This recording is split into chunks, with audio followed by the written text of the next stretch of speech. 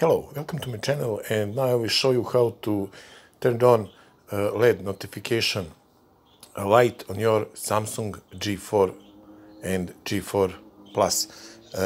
What you have to do, go to settings, now scroll down until you see accessibility, enter in it, now tap on hearing, and now you will see flash notification. Tap on it, and if your camera light is turned off and screen, just tap on it and turn it on, and your camera light will flash when you receive notification.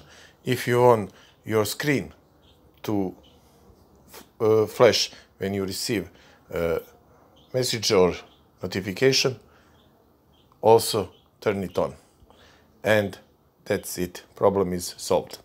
Okay, thank you for watching this video. If it was useful for you, please like it, share it, and of course leave me the comment section below. It means a lot to me. See you soon with new tutorial.